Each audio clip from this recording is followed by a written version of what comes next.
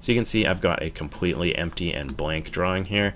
We're going to go into our existing drawing and I'm going to select this XREF. I'm also going to use that select similar and select all of the magenta or purple line work here. Select similar, and it's going to select all of my walls and my XREF. So now I've got a completely blank floor plan selected, and I'm going to hit Control, Shift, and C at the same time, and it's going to ask me for a base point. Now this is where it comes in handy if you want to keep everything in these same coordinates. You can see the coordinates down below here. I'm going to type in 0, 0 as my base point. So that's just the 0, 0 point in your drawing. It doesn't matter where that is, but you're going to want to use it because the next step is going to come in handy. So use 0, 0 and hit enter. So you can see 1911 objects were copied.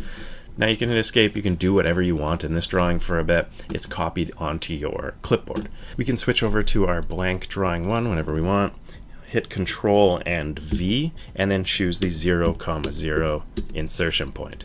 Now we don't see anything now because we're not zoomed to wherever we just placed that, which would be in the same coordinates. So you could type in Z, enter, E, enter, and you're going to zoom extend. So you can see now that this XREF has been brought directly into our drawing and linked to the same path, and you can see that all our magenta or purple walls here have been brought in as well.